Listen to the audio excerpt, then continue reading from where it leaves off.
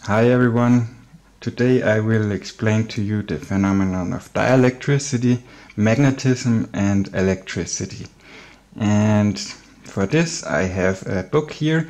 This is from Charles Proteus Steinmetz and it's called Electric Discharges, Waves and Impulses. And I will start with a little bit short theory here. I will keep it short, I promise, but this is needed to understand what I will show you in the experiments afterwards. So keep with me, I will keep it short and easy. So let's start. We have here a cross-section of a conductor, and as is stated, the conductor is surrounded by a magnetic field. I think we all know that. And if we continue, it also says when an electrostatic, or more properly called dielectric field, issues from both conductor, that is the dielectric flux.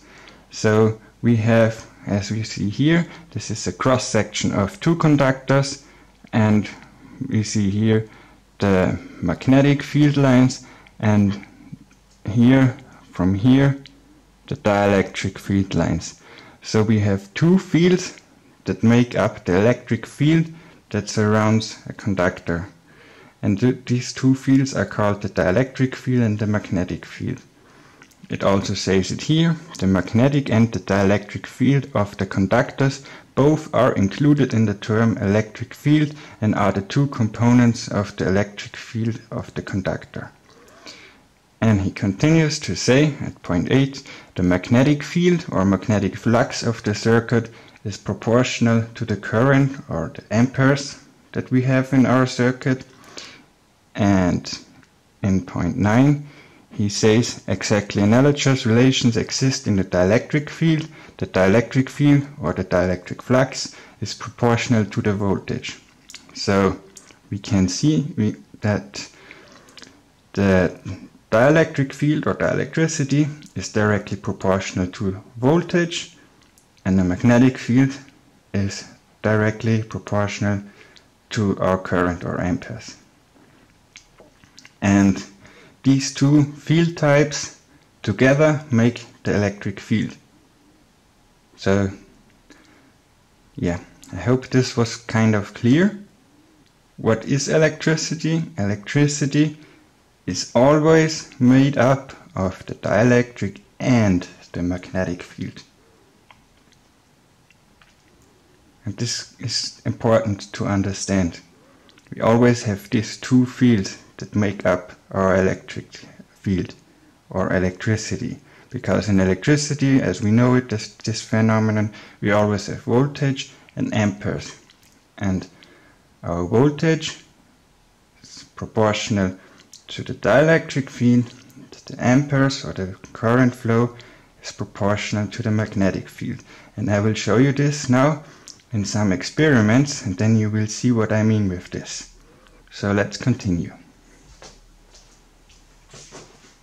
Here you see I have my setup with 3 bifilar coils that are pulsed at their own resonance frequency.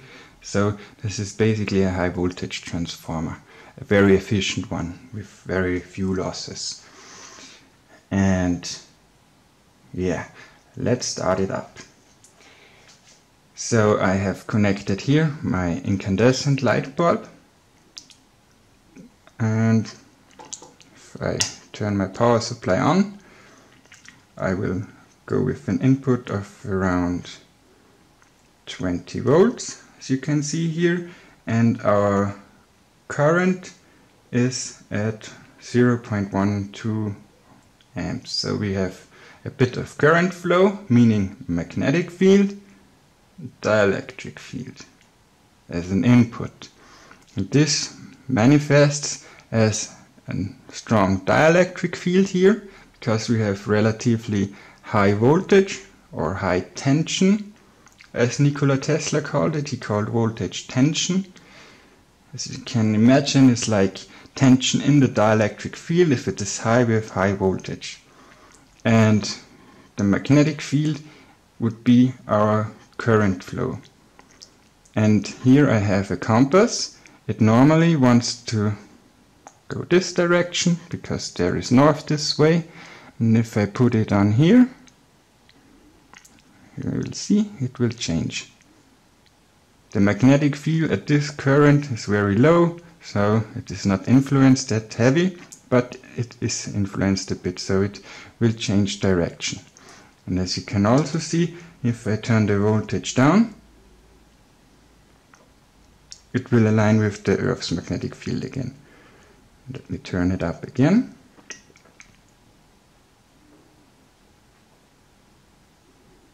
See, it has turned again. So here we can visualize the magnetic field. And this phenomenon that we have here is what we understand as electricity, because we have resistance in the wire.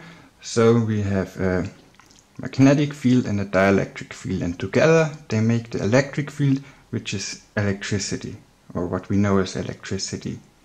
But we can also make a just purely dielectric phenomenon, and this is what is mostly misunderstood or a misconception. So I will show you this with some capacitors.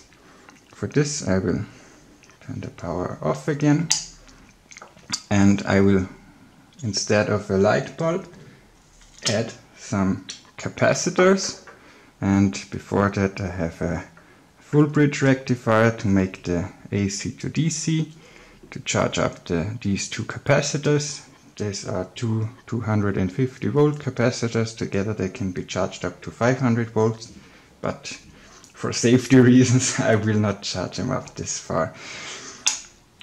So let's start with an input of around 9 volts. Give it a few seconds to charge up. Yeah, it should be enough. So I power it off again, and then I will short it out. As you see, this was a purely dielectric phenomenon, this spark or event. There was no magnetism involved in this, because in a capacitor there is just a dielectric field. We have no magnetism in a capacitor. I will show you this again. And for this I will charge it up again to around, I don't know, I guess it's around 100 to 200 volts. That's what I'm guessing from the size of the spark. And now I come here with my compass, and you can see it's not influenced. There is no magnetic field. A capacitor never has a magnetic field.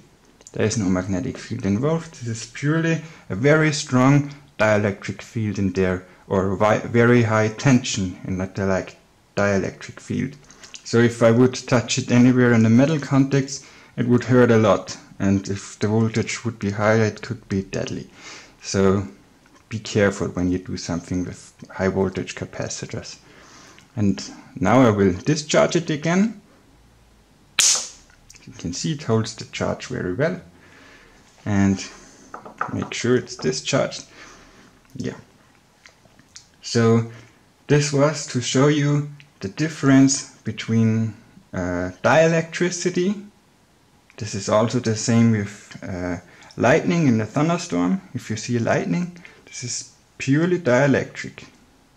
Let me charge it up again, this time to a bit higher voltage. That's more fun. Yeah, should be enough. Yeah. This was the same thing as a lightning in a thunderstorm. A purely dielectric discharge. Has nothing to do with the phenomenon we call electricity, what we had here. So when we power up our electric devices, we always have resistance in this device, and this resistance causes a magnetic field to appear, because we have a current flow. We not only have a dielectric field, but we have both the dielectric and the magnetic field, and together they make up the electric field. I know I'm repeating myself, but this is very important to understand and to know. And another thing that you might probably have seen before is an electromagnet. Like, this is just a coil from a power supply, but we could perfectly make an electromagnet out of this by just connecting a DC voltage to here and here. And this is a ferrite core in it. And what happens is we create a strong magnetic field when we do this. So this would kind of be the opposite of this setup if we create a magnetic field with an electromagnet.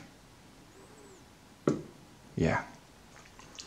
I hope this gave you a bit of an understanding of what these phenomena are and what the differences are. And I will also link the book that I've shown before. It's called Electric Discharges, Waves and Impulses. And yeah, it's free on archive.org. And if you read the first 20 pages, you're really good to go. You have really enough knowledge to start some experiments in electrical engineering. Yeah. Enough talk for today. That's it. So have a nice day and thanks for watching.